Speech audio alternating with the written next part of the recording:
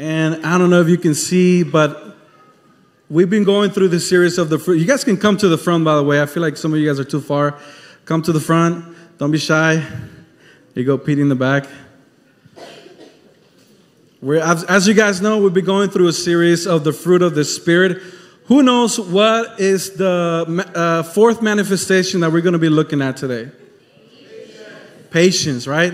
And the thing about patience is that patience is not like the most, how could you say, it's not like the most popular or the most wanted kind of manifestation of the fruit. Like everybody wants to have joy, right? Like, yes, give me some joy in my life. Give me some love. Give me some peace. I need some peace. But patience, we almost kind of like stray away from it. Yeah, like we asked Helen.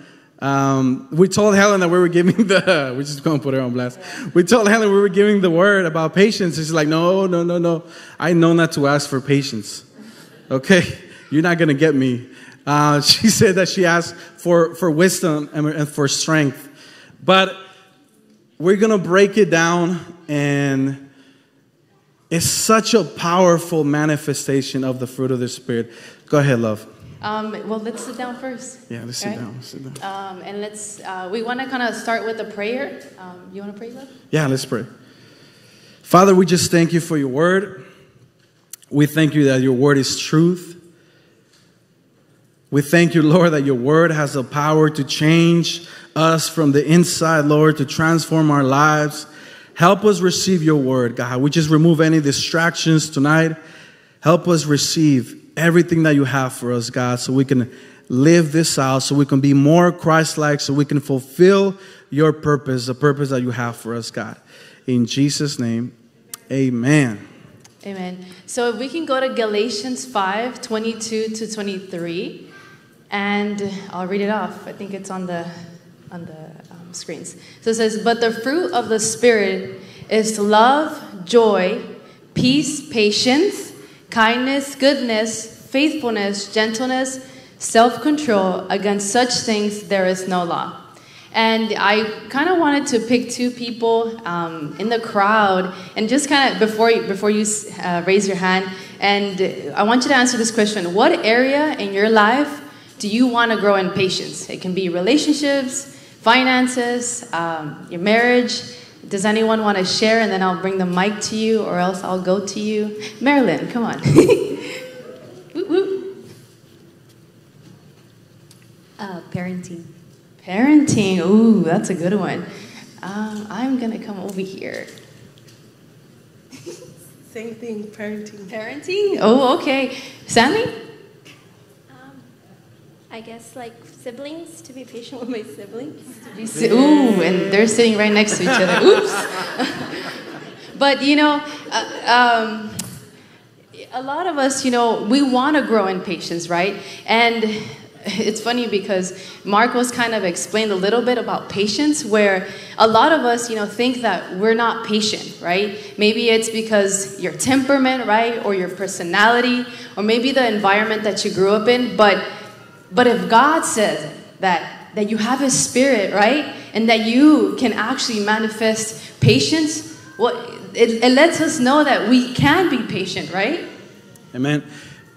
And really, who wants to receive more patience? Raise your hand. Who like says, man, I know I can grow in patience. Raise your hand. Keep your hand raised. I'm going to pray this prayer so that you receive more patience. You guys ready? Wouldn't it be great if that's how it actually worked? Right? Pray for me so I can receive more patience. Just somebody just lay their hands on me so I can be more Christ-like. But the Bible talks that we have to walk this out. We have to live this out in our day-to-day lives and surrender, right?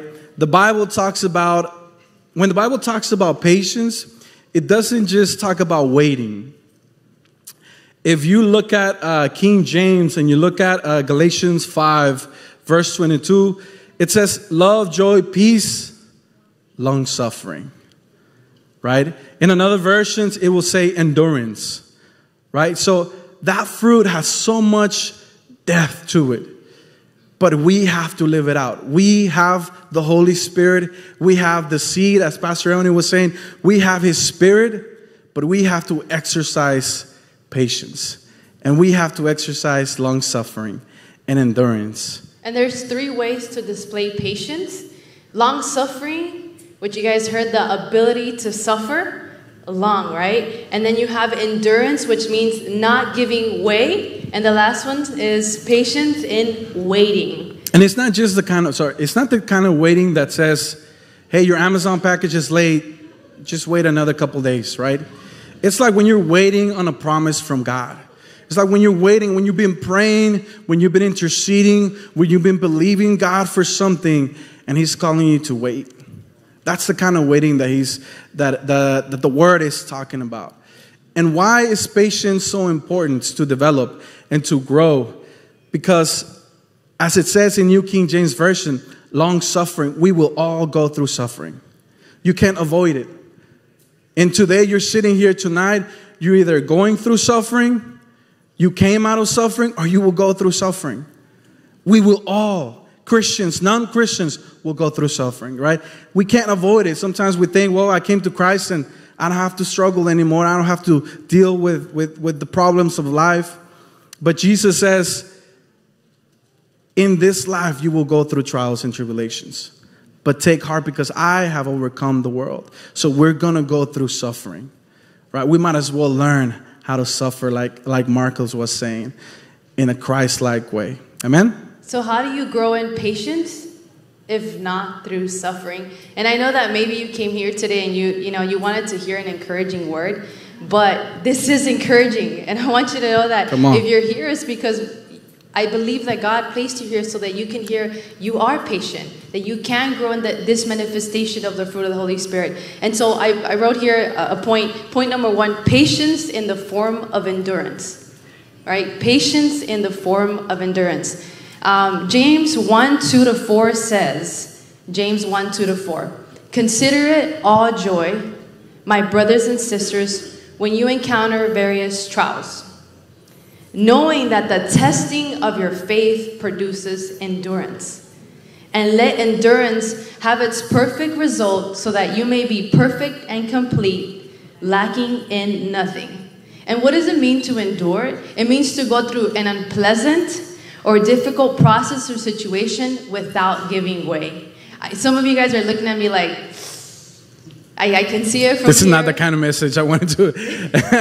If we can have Claudio come to the front, we're going to show what this verse is talking about. Come on, Claudio. We've been using him this whole series of the fruit of the Spirit. He's this series model. Give it up for Claudio, please. So this verse that Emily just read, it says, knowing that the testing of your faith produces endurance, right? So how many of you guys want to grow in endurance? Okay, so this is what it looks like. Come on, Claudio. What is the definition, say, babe, of endurance? It's going through an unpleasant or difficult process or situation without giving way. Okay, so you're just going to hold there and you're not going to give way, right? So this is life happening, right? You can't give way, okay? You big, strong guy, right? This is how you build. Life is testing your faith. Show me the goodness of God. See if your God is still good, right? Is He still good, or are you giving way? Kind of. Right? This is why patience is so important, because we go through the struggles, we go through difficult situations, and we just get ran over by life. And the world is looking at you, wait, I thought your God was good. I thought your God was faithful. What happened? You lacked endurance, right? Keep on. You lost your job. What happened? Oh, you gotta hold on. Where's your endurance? Oh man, I just got rejected. Oh, what's going on? Oh, my family, God forgave me, but my family hasn't forgiven me. What's going on? Right? There's an endurance, a callous that you have to go through in order to grow in patience, guys. This is why patience is so important. Thank you, Claudio. Thank you. Man, come on. But what happens is that we run away from the testing of our faith. We run away when we go through something. We either go, and I say we because I've done that. Why is this happening, God? And the crazy thing about this verse is that it says, consider it all joy. What? Consider it all joy when you face trials and tribulations. Because what happens when you endure is, what happens when your faith is tested is more endurance and character and hope. You guys receiving?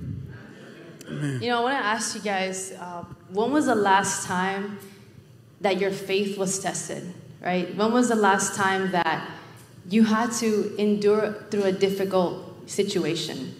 And, you know, we were talking about it with Manny. Back in September 2017, you know, my mom was diagnosed with cancer, as some of you guys know.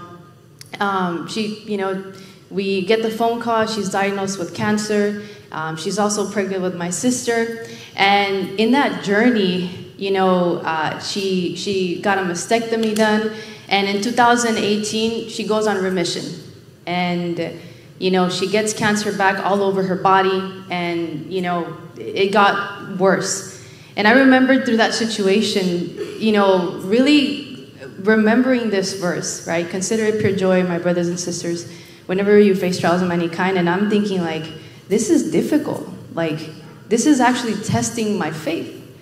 In that moment, I remember, like, we would pray for my mom to get healed. We were declaring the blood of Jesus over her life. We were declaring from the moment that she started, you know, the moment that they called that she had cancer, we weren't oblivious to the fact that she had cancer, but it was either that or you had faith. And seeing her go through the process of being this independent woman who was able to walk, to using a walker, to, you know, having to use oxygen, and little by little, not being able to walk. You know, her hair started falling off, and sitting with my mom in the car, driving from the car to the hospital. You know, we were in the hospital for like 4 or 5 days a week because she felt weak, because, you know, something was going on in her body. Her lungs, you know, eventually started to fail. And so with all this, I remember just thinking, God, give me strength, because in this time, I don't have any. I remember, like, driving my mom to the hospital, coming back and just crying. And I remember thinking, like, God, you have a plan for this. Like, I don't know what's going on. Like, I trust you, God, but this is difficult. And I think even like I remember sitting down with my mom and telling her, Mom, like, God's going to heal you. Like, I'm seeing the circumstance, and, you know, the doctors are coming in telling me that it's worse. The doctors are coming in telling us that it's going everywhere. But we're like, no, but the blood of Jesus has power, right? And so every time that we you know, went back home, it was like only God could have strengthened me during those times.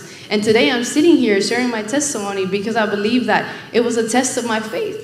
And I believe that if I wouldn't have endured, I probably wouldn't be here sharing to you guys the goodness of God, the faithfulness of God, like how God took care of us, how God was present, right? But in those times, like when you think about endurance, it means that there's going to be a tough situation, right? And you can't run away from that. You can't run away from tough situations. Let me, because we were dating in that moment, and you're paraphrasing a lot, but it was one of the most difficult situations that anybody could live through. Her mom ended up passing away, and I remember us having to see her at the hospital, and we would just have to pray before going there because we knew what was going on. We knew the environment that we were going to go see, and it was such a difficult moment. But at any moment, I didn't see you question God. I didn't see you say, you know what, I'm not going to follow God anymore. If anything, it was something that you pressed in even more.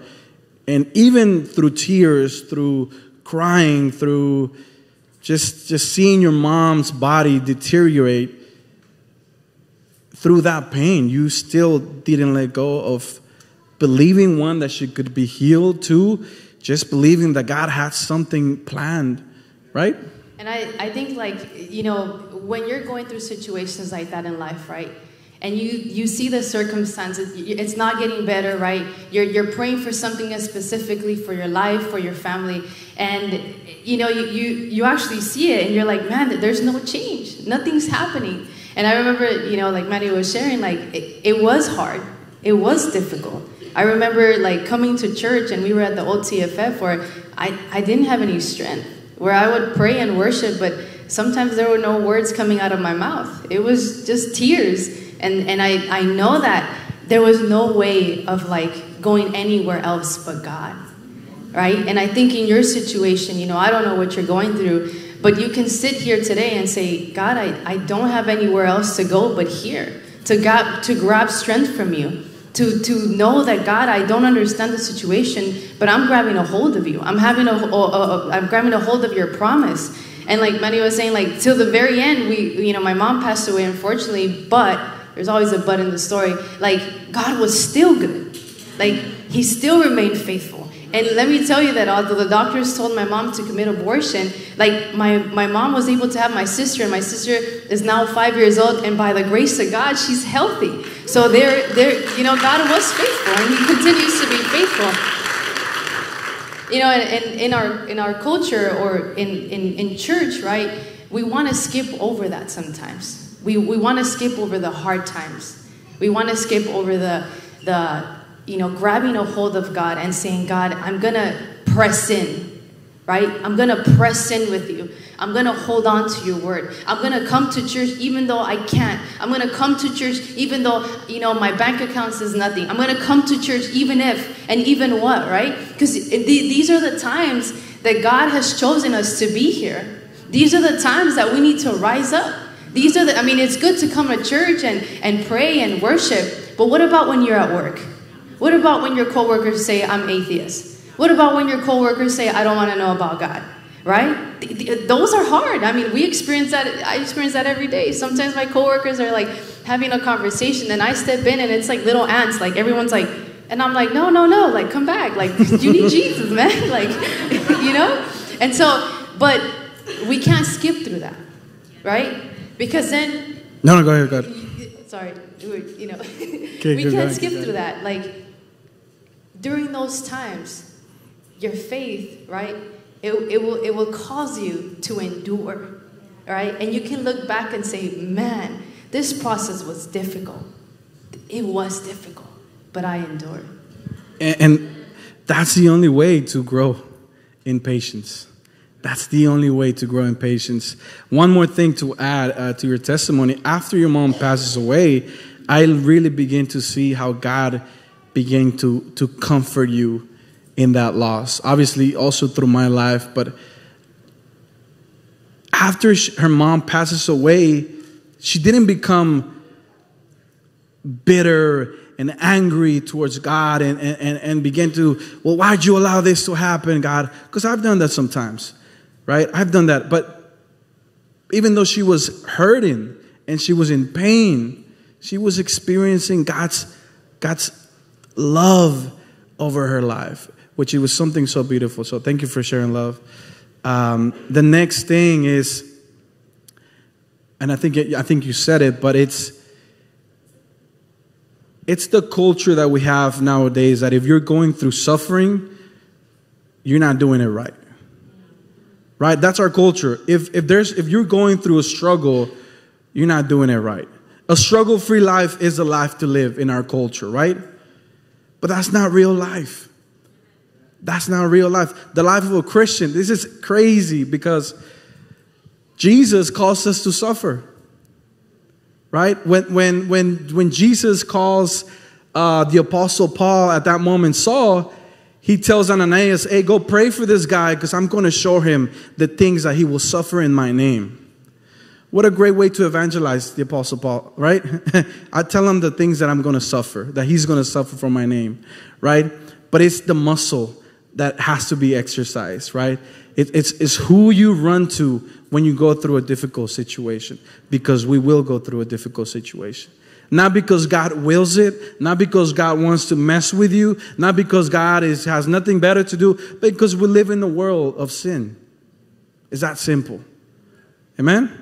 You know, and the world is looking to see what your faith is made out of, right? Like, people are going to see God and through the situation that you're going through, the way you endure. So it's important that today we say, I want to grow in patience, right? I know a lot of us, in the beginning heard about long suffering, but you can say, man, like, if I'm going through this, right? If I'm going through this situation, it's going to bring glory to God, right? And so for the second point, it's called, if you guys are taking notes, patience for purpose. Patience for purpose. And let's go to Romans chapter 8, verse 28. And we were actually singing about it right now earlier in worship. But it says, and we know that all things work for your good, to those who love God, to those who are called according to his purpose. Is that what it says? You guys paying attention? What does it say?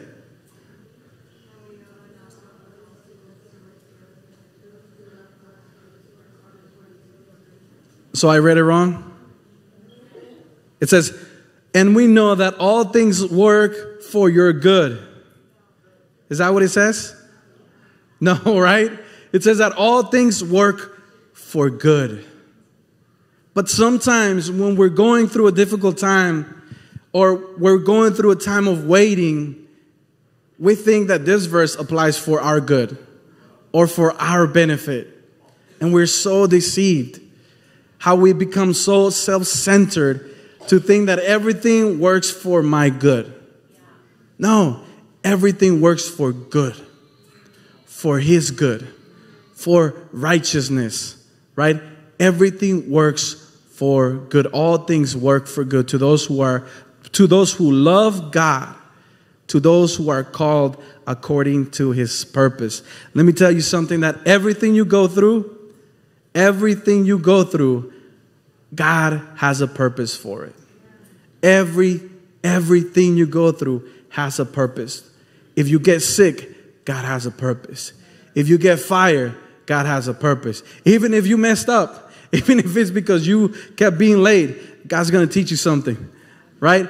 God has a purpose. As long as you love him and you're called according to his purpose, he's going to make all things. It's the beauty that all things will work for good. And they have a purpose. Everything you go through in life has a purpose. Believe that. And when you go through, suffering, sometimes we become so like short-sighted of what God is doing, right? Like, you're so focused on the circumstance that you can't see it. I remember that when, my mom was sick, Pastor Pablo sat me down and he told me, like, what you're going through is just temporary. But in that moment, to me, it felt like forever. Like, to me, it felt like I was going to go through this for a very long time. But the truth is that in that moment, it will pass. That moment will pass, right? And you have to understand that you need to have vision in that moment, right? Like, maybe you can't see it, but you do pray and you say, God, I don't understand, but I'm going to see something, right? You're going to use my life. It's going to probably bring faith to your family members. It's going to probably bring faith to people around you. And I think the reason why faith was mentioned in the beginning, when it says your faith, the testing of your faith, because it takes faith to believe that God has something better after this. It takes faith to believe that he is for you. It takes faith to believe that it will work out for good. It takes faith to believe that, yes, I came to encounter and God forgave me, but my family members still don't want to come to Jesus. It takes faith to believe. And there is a process of waiting. There's a process of enduring. There's a process of they're going to make fun of you and they're going to talk all the trash and they're going to make you feel a certain way, but you're going to endure.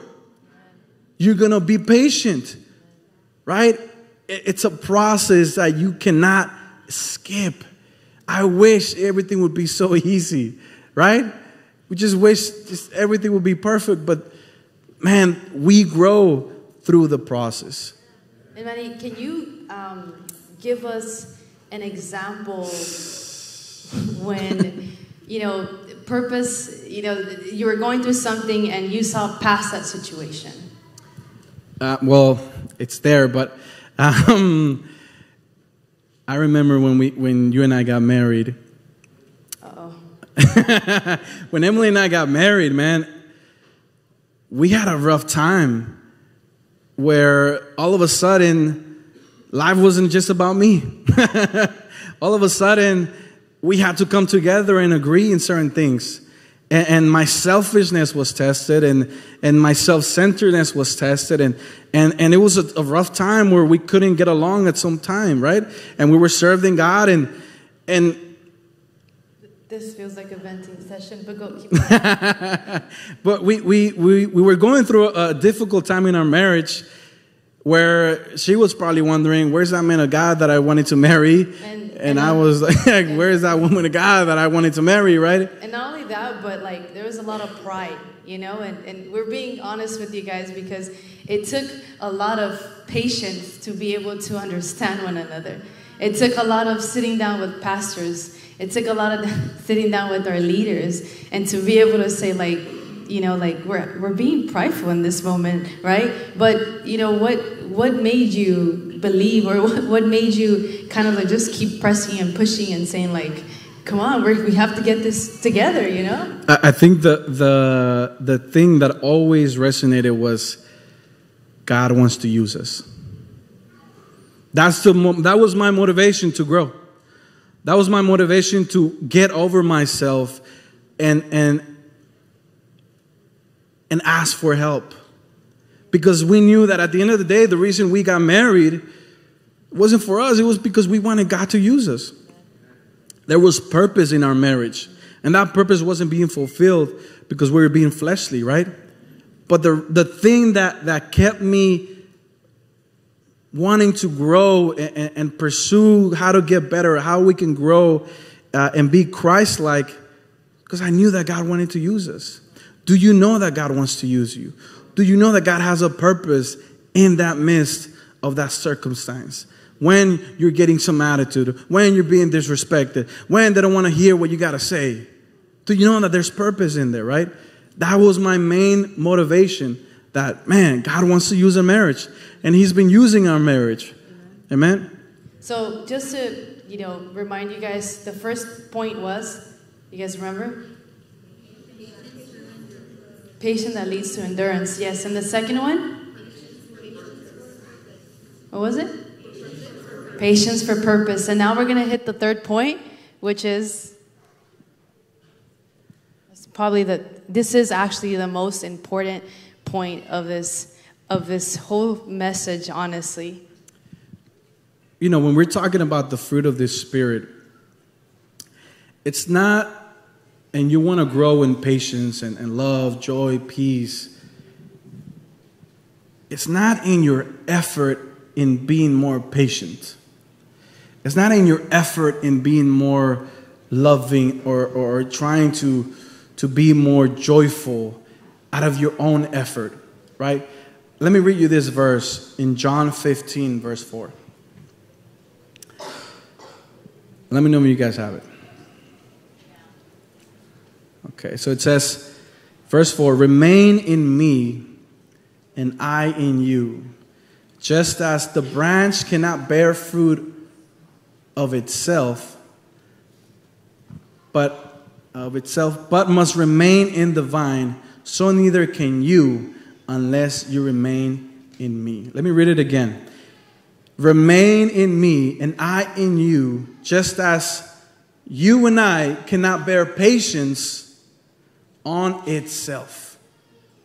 Are you guys getting it? Yeah.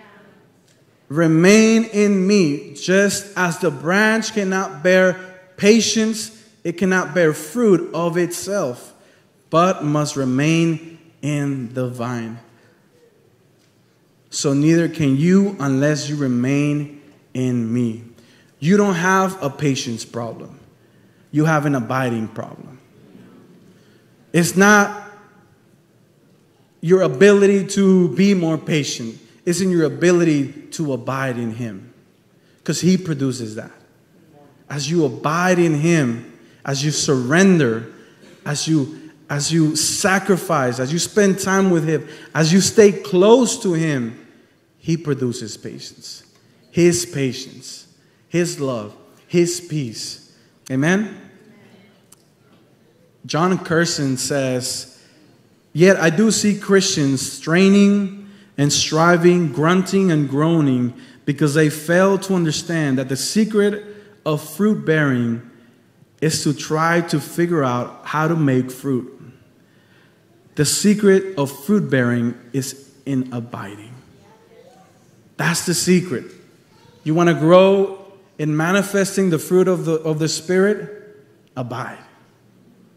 Get into the secret place. And I think if you find yourself today saying, you know, over the past weeks we've learned about love, joy, peace, patience, right?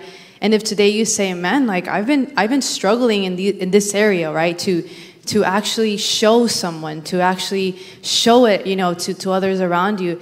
Like Manny was saying, it's important to spend time with God. It's important that today you understand that you can't do this in your own strength, right? Sometimes you can't love, you know, your coworkers. You can't love the person that can't forgive you, right? You can't be joyous, right, through the situation that you're going through. But, you know, when you spend time with God, when you abide in Him, when you connect with the right source, you're going to be able to manifest this. And it's not just through your own strength, because the opposite of patience is not just impatience, right? You see, you know, it's not like someone who blows up quickly. But the opposite of patience is also frustration.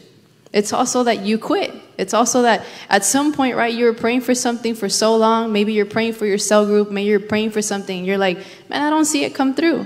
And then there's that there's that frustration, right? That you say, man, like, I'm praying, and I'm not seeing anything. So then all of a sudden, these things start to line up. Lack of faith, right? You're now like disinterested. You know, now it's really hard for you to like, you know, pray. But I think going back to that, saying, I want to remain and abide in Christ, right? Like I was sharing earlier, you have to hold on to God sometimes. And I think today we're going to have the opportunity to say, it's not about, you know, you evaluating yourself and saying, man, I've been like a wreck. I've been like not showing all these things, but to say like, wait, God gives me the opportunity today to tap into His presence. That today He gives you a chance to say, you know what? I pray that today you want to walk out the fruit of the Spirit, right? That people around you would be able to tell, right, the God that lives in you, right? The God that, you know, sometimes people can't see that because you're full of all these other things, which is like frustration and stress and impatience when saying, no, like, I want to walk in that. Why don't we stand up? We're going to have a time of ministering. If I can have some music in the background. One of you guys, just close your eyes where you are.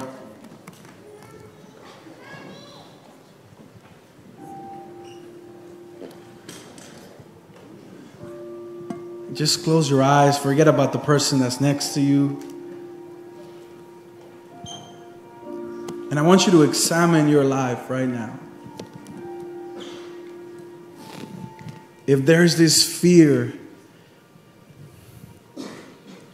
when it comes to you facing trials, or maybe fear has robbed you from serving God because you know that if you serve the Lord, you will go through trials.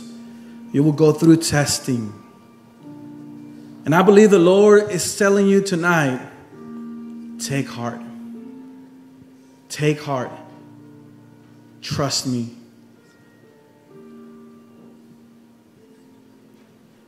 And I just see Jesus as He's hanging on the cross.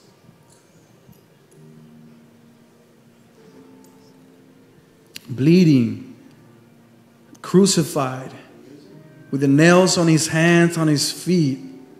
And I wonder if all that suffering and all that pain, if He would have said, no, this is too much.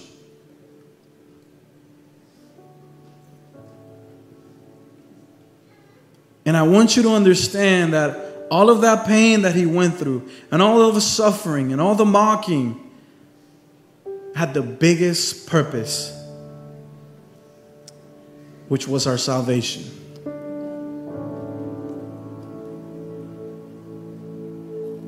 And the first thing is, if you're here tonight and you say, Lord, I want to experience that fruit. I'm tired of trying to be good, of trying to be this person in my own strength. I'm tired of the old me. And you want to surrender your life to the Lord and receive His Spirit so that you can walk in the fruit of the Spirit. Pray this prayer. Dear Lord, I come to you right now and I surrender my life. I recognize that the blood that you shed on the cross and the life that you gave for me paid for my sins. I repent and I let go of the past. Be my Lord. Be my Savior. Amen. You know, and if you're going through a difficult time right now, there's hope for you. There's hope that God is in the midst of the situation that you're going through. That if you made this prayer for the first time, or maybe you've been walking with God for a long time, just know that the Holy Spirit lives in you, right? Sometimes it's the voice of God that reminds us in those moments that He is with us, that you're not walking alone, that in this situation, right, that you're pressing in and you're saying, God, this is hard, that God listens to your prayers, that His presence is here, right? As long as you abide in Him, and as long as you're pressing in right now and seeking the presence of God, right? Maybe it's tears coming down, or maybe it's you don't have enough words to express to Him, right? But that God listens to your prayer. That God listens to those times where you've been in your bed crying and praying. Maybe you've just been searching after the presence of God, right? Maybe nothing's happening in your life right now. Maybe everything's good for you, right? But when was the last time you searched after God? When was the last time you said, God, I want to know more of you. I want to seek your presence. I want you to come into my life. I want to search, right? I want to search you. And I think this is an opportunity today to do that, because God is here. His presence is here, yes, right? God. If you want to grow in patience, if you want to allow the Holy Spirit to flow through your life so He can use you, if you make this prayer, it could be one of the most powerful prayers you make. And it's a prayer of death. It's a prayer where you die to your old you. When you die to your old coping mechanisms.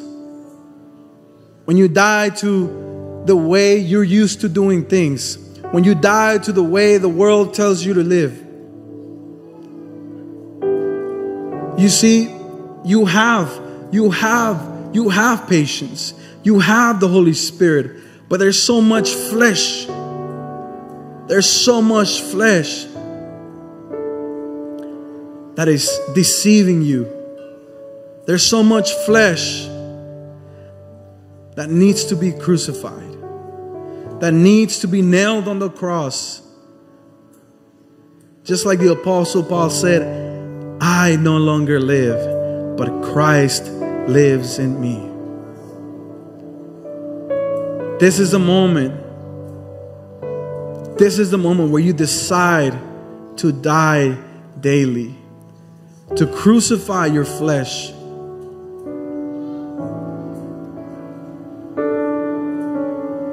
So if you want to make this prayer, repeat after me. Lord, I surrender right now. I surrender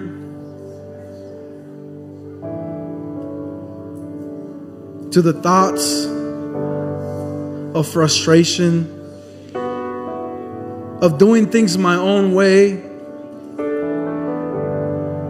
I surrender the old man, and I declare that I am jointly crucified with you.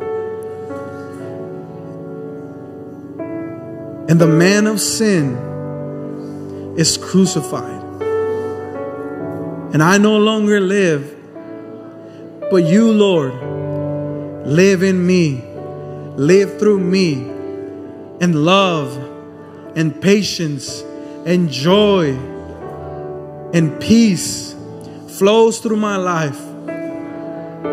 Because I no longer will pay attention to the flesh, but to your spirit.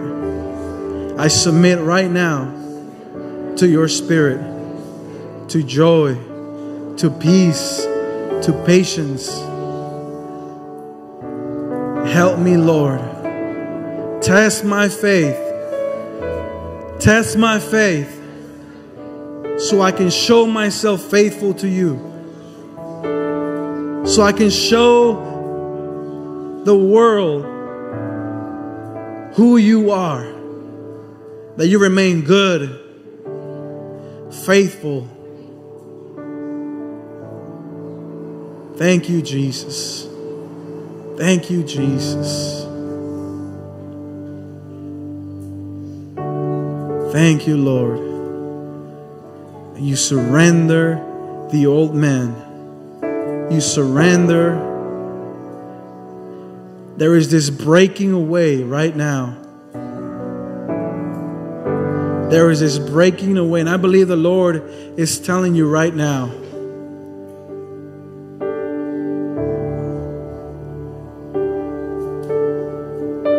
A separation. A new understanding. To separate yourself from the old man. To no longer identify yourself with how you were raised. With how your parents raised you. With how the world raised you. But now you will identify yourself with Christ in you. And when you go through a difficult time, as you abide in Him, patience will flow. Peace will flow. Love will flow. Father, we just thank you right now. Because you remain good. Because you've been so patient with us, God. Because you are patience. Because you remain patient, Lord. Thank you, Lord. In spite of our mistakes, in spite of our rebellion, in spite of us, God, you remain faithful, Lord. You remain patient, God. Thank you. Thank you that you're a good Father, Lord. Thank you that you remain present with us, God. And you never leave us, Lord. Thank you that you're always there, enduring. Thank you, Lord, because you know the purpose that you've called us to live, God. Thank you because you know what you deposited within us, God. Thank you that you know what we're supposed to look like, God. Thank you that you know, Lord, far beyond what we're going through, God. You know, and you make all things work for good, Lord. Help us. Give us vision, Lord. And help us see way beyond our circumstance, Father. We thank you. We worship you in Jesus' name. Amen. Amen.